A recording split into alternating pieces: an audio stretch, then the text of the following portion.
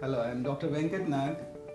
The three main reasons why I particularly insist on bicortical engagements and a taller implant is, the first one is the cortical fixation to engage the basal cortical plate. And this basal cortical plate is highly mineralized and resistant to resorption.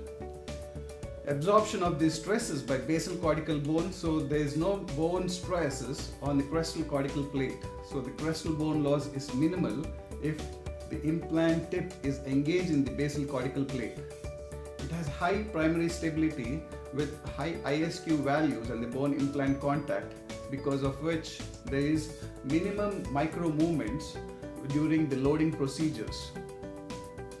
The length, I say that is because of the more surface area, the more osseointegration which would happen, that's the bone healing or the bone implant contact integration. The favorable biomechanics, better bone condensation, densification, good torque resistance, and because of which we get beyond 45 to 70 Newton centimeter torque.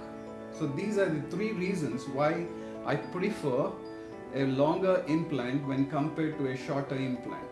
The shorter implant advantages are all covered with a longer implant.